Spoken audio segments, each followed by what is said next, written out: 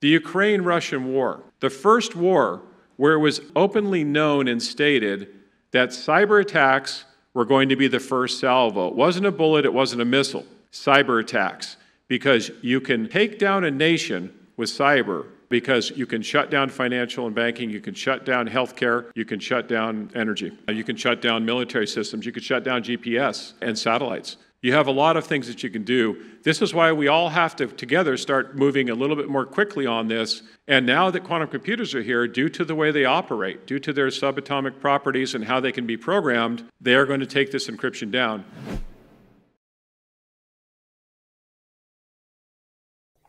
Anyway, let's talk about the practical applications of what we're doing here. The cryptography itself is great. However, how do you get that moving out to the enterprise? It's open source code. So how many of you are familiar with Linux? Anybody use Linux out there? Raise your hand if you've ever heard of it, used it. Yeah, there's some hands out there. So Linux is open source, but it was difficult to move into the enterprise, and it took a lot of work for people to use Linux, so there was a group called Red Hat that came around. And Red Hat said, you know what we'll do? We'll take Linux, we'll put it in a nice box, we'll give you an interface, we'll give you some policy management, we'll give you some orchestration, and now you can use Linux in your enterprise very easily. So this is what QuSecure is working on. Let's move into some of the detail here. So first, let's talk about the threat. So right now, there are nation states investing tens of billions of dollars into quantum computers that will be weaponized.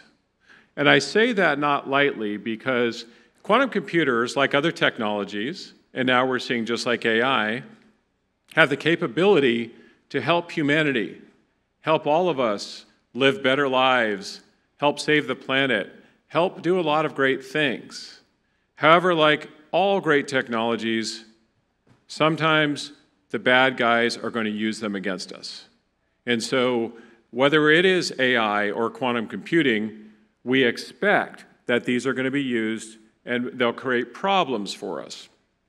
I don't know how many of you noticed, but in the AI world, we had ChatGPT. It took 3 months after ChatGPT was announced to have WormGPT.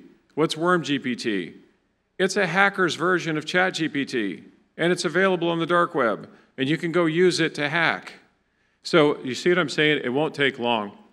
So since quantum computers are so powerful, and since they can break encryption, we need to deploy the algorithms that Damien and the likes have built as quickly as possible. Now, some say, well, who cares? Quantum computers takes a lot of power in qubits to break those. We've got time, right? Could take years. Years is a long time. Well, the answer is no. Now, why is that? Because today, with a little bit of technology, anyone can listen in on signals, for instance, from satellites. With about $500 of hardware you can buy anywhere, go on YouTube, you'll see videos of this, you can take in satellite signals. Now, you could store those signals. Now, fortunately, most of those are encrypted, which is a good thing. However, you can still store them. Now, if you take that and you also look at listening devices that might be around the world, you look at listening devices at the ends of fiber in nation states, they are gathering data, right?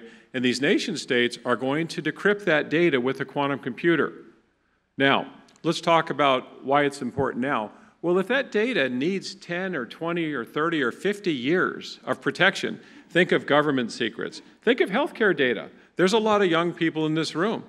Guess what? Your healthcare data needs to be protected for your entire life.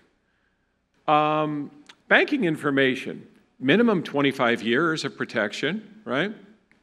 But if we have a quantum computer that's powerful enough in 5 or 7 years, but your data needs to be protected for 30 years, you can see the problem. Your data or government data, things like nuclear secrets, military secrets, any data that has value beyond 10, 15, 20 years means that adversaries or people that have the capability to decrypt what they stole 10 years ago, now they've got access to that data and they can use it against you. This is the real problem that we're facing today.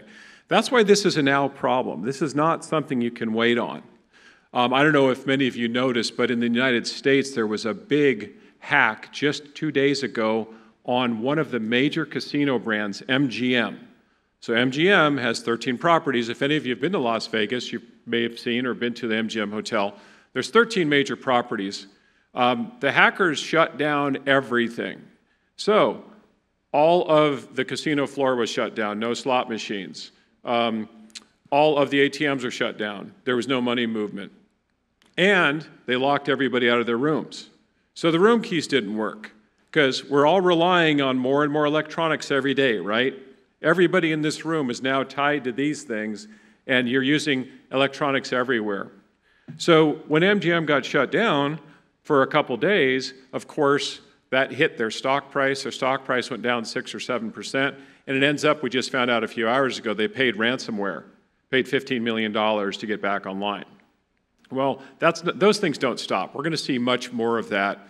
And the thing is, if you think about the internet, you know, when we started the internet, which was a long time ago, it wasn't built for security.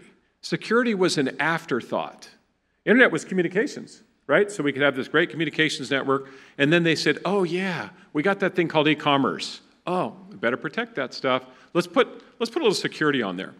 The security schemes that we've been using were invented in the 1970s. 50 years old. Those are the basis of the schemes. Now, we've increased key sizes, so we've made it a little bit bigger and harder, but the structure is the same. So what NIST is working on and what Dustin talked about, what Damien's working on and has actually built, is a new form of encryption to move us to the next level. AI is creating all sorts of new attack vectors. We're not going to survive on 1970s encryption when you combine quantum and AI. It's just not going to work. Encryption has to become, and cryptography has to become at the forefront now, because people will, again, use these things in a negative way, and we're going to see a lot of problems starting to happen. So again, timeline is fast. Now, Justin alluded to this, but I'll highlight, in the United States, in December, we passed a law that our entire federal government has to upgrade to post-quantum cybersecurity over a period of time, starting with assessments. Now, this law was passed because our intelligence communities, our Department of Defense, and the leaders understand the threat. So this threat is, we call it existential.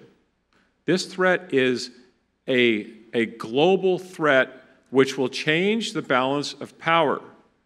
If somebody comes online with a quantum computer and wants to do bad things, and if other nation states, like the United States or South Korea, have not protected themselves with post-quantum cyber, we don't know what the results are going to be. You think about banking and finance. Well, we did a study with the Hudson Institute in the US and found that one single quantum attack, and by the way, this was an Oxford model. This was 13,000 data points. This was the most robust study on a quantum attack. One single quantum attack on Fedwire, which is our federal banking system, would cause $2 trillion in damage. That's one attack. One or two of those attacks in the United States is done.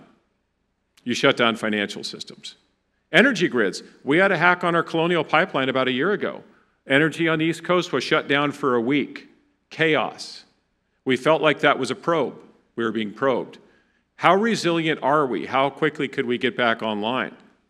The Ukraine-Russian war. The first war where it was openly known and stated that cyber attacks were going to be the first salvo. It wasn't a bullet, it wasn't a missile. Cyber attacks. Because you can take down a nation with cyber because you can shut down financial and banking, you can shut down healthcare, you can shut down energy. You can shut down military systems, you can shut down GPS and satellites. You have a lot of things that you can do. This is why we all have to together start moving a little bit more quickly on this. And now that quantum computers are here, due to the way they operate, due to their subatomic properties and how they can be programmed, they are going to take this encryption down. So quick theoretical physics degree for all of you guys, so you'll all get a certificate here in theoretical physics. No, I can't back that up, but anyway. Theoretical physics says that superposition allows you to have a qubit or quantum bit in any position. This is what gives quantum computers their power. you take enough of those qubits and you entangle them, tie them together, you run a process. That process is exponential in nature. So if you add 1 qubit, which is 1 processor, doubles the power. So for instance, if I have 50 servers, regular servers, let's say standard servers like we have today, if I add 1 more chip and 1 more server, I have 51. But in quantum, you add 1 more qubit, you don't have 51, you have double 50. And then if you add another one to 52, you don't have 52, you have double the 51. So this is why the increase in power is there. To give you one other analogy, 300 qubits, which is 2 to the 300th mathematically, that number is larger than there are atoms in the entire universe. So you think about that, 1 quantum computer with 300 qubits is a number larger than there are atoms in the whole universe. That's 1 computer. That's not even 1,000 qubits or 4,100 qubits that would crack Shor's algorithm.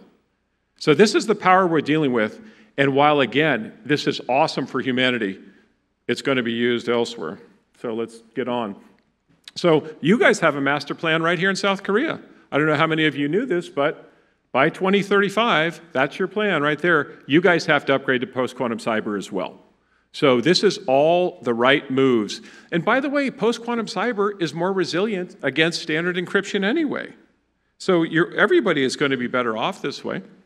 So we suggest that everybody start exploring and assessing right now.